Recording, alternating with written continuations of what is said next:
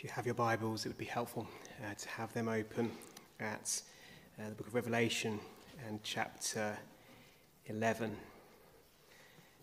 And it seems quite a while now, but it might be helpful to remind you that we are still in the middle of the 7 trumpets that John has been hearing and seeing the accompanying plagues that have been poured down with every trumpet. We've heard the first 6 and we've yet to hear the 7th, and that's where chapter 11 appears in the book.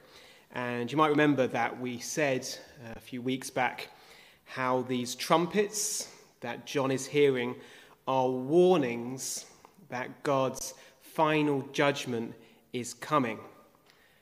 That is the function of these trumpets, that these lesser judgments, though they're hardly minor, these lesser judgments that are being poured out on the earth are also a warning to people to repent before the final day of the Lord. And you remember how we said it reminds us of the attack of the Israelites on Jericho, and how God commanded the Israelites to walk around the city once each day for 7 days, or 6 days.